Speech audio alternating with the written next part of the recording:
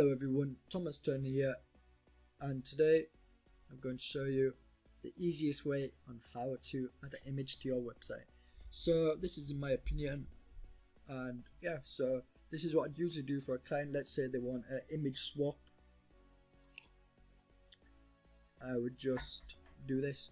So go and download Adobe Dreamweaver if you don't already have it. It's a very known, established program, and it has all the bells and whistles what you need to start web development. Okay, so what I'm first going to do, I'm going to open up a document of mine.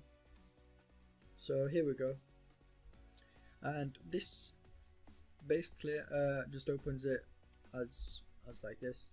It does look very messed up right now. This is because it's just reading it as a design, and that's about it. One thing what we've got to do is go to view and split and code/live. Now it reads it like a web browser. Okay, so as you can see here, it says document title. This is the properties tab. You can find it in Windows and then properties, or control plus F3 command if you're using Mac. Alright, and so what I would do, so let's say we want an image. So under the testimonial section, it's very laggy at the minute. Alright, so under the testimonial, so let's say they get in touch. I'm just going to add an image above this button. This is my new website, by the way. Don't be afraid to check it out at thomasturner.space. Alright, so yeah, we can go, refresh. So it's always refreshing this, and as you can see, I've got animations and stuff. You can check it out live view now. But anyway, yeah, so what you do is go to insert image, and you find an image what you want. So let's say we want, I don't know, so let's say I want to go to downloads, and then I go to contact. I got a contact.svg file, and this works. So this is a contact letter box pretty much. So as you can see here, it's too big. It's not looking too good. We can add all, we can add a title, we can add a width. So I just want this to be 500 by 500. That does look a bit too big, so let's add it maybe 200 by 200.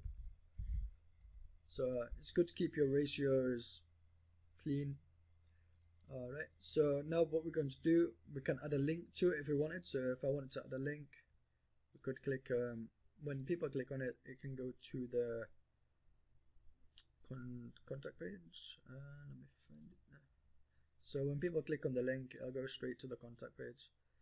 We could easily do that, or yeah, so there's different targets. Do you want a new blank page, new so they're just different target types. You can edit, no, you can't edit nothing. Nope, can't edit anything. So as you can see here, we've inserted it and it's ready to go. As you can see, it's on the left hand side.